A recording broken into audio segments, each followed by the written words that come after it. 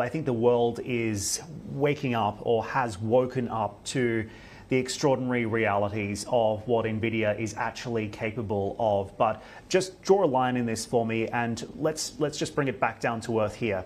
How much of a performance leap is Blackwell compared to peers and rivals? Well, what they've done with Blackwell is they're saying, depending on the type of application, they talked about 4x performance on training, 5x performance increase on inference. These are two types of AI workload. One trains the models that are used to do all this amazing stuff. The other one is when we actually use the model. That's what an inference is. And then the other big thing, and Jensen mentioned it, was, this big reduction in power. Let me be clear. It's an improvement in power efficiency. These things still take a ton of power, and it's an ongoing problem that has to be solved. But the manner with which they're using that power in this Blackwell generation is significantly more efficient. So, look, it's a big step forward. To me, though, what's interesting, and they didn't even get into this, he mentioned it very briefly at the end, what NVIDIA also talked about at this GTC show that I was just at was this new software that they're also developing to use along with this. Now, the reason why their GPUs have been so successful has been this piece of software, this platform called CUDA. And it's a great tool for data scientists and people who understand it well. But as normal businesses start to deploy generative AI and they want to do great things with all the cool data that they have, they don't necessarily have all that expertise in-house. So they have to make the process easier. So NVIDIA introduced these things they're calling NIMs, NVIDIA Inference Microservices. And basically what they are, they're chunks of data, what are called containers.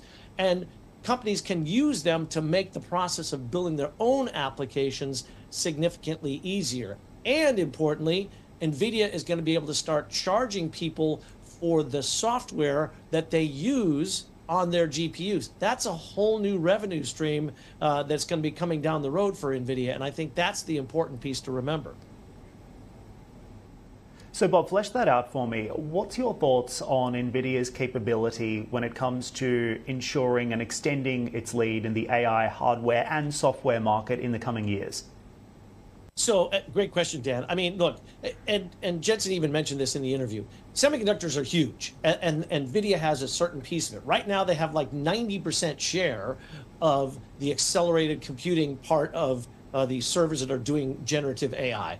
Now, look, whenever you have 90% share in any market, I don't care who you are, you're going to lose share over time because there are so many competitors going after them.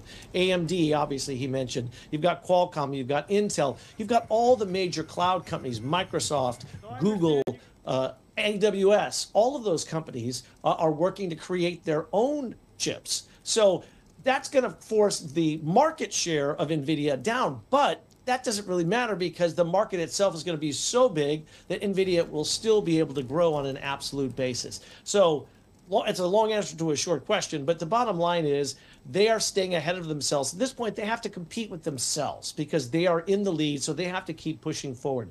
They did that with Blackwell, and now they're trying to build that ecosystem around it with software. Talk to me about the performance of the stock. We've seen it quadruple in the last 12 months. Bank of America says it has further to run with a price target of 1,100 USD. What's your view? Look, I'm an industry analyst. I'm not a stock analyst, so I'm not going to talk about the pricing. But what I do know is what they're able to do and how they're able to drive this entire AI industry. I mean, this show, his keynote was like a rock concert. I mean, he's become the leader of this big Gen AI movement, and people are excited about it. And at the trade show itself that I was at earlier today as well, absolutely packed. So many people there, so many people interested in this.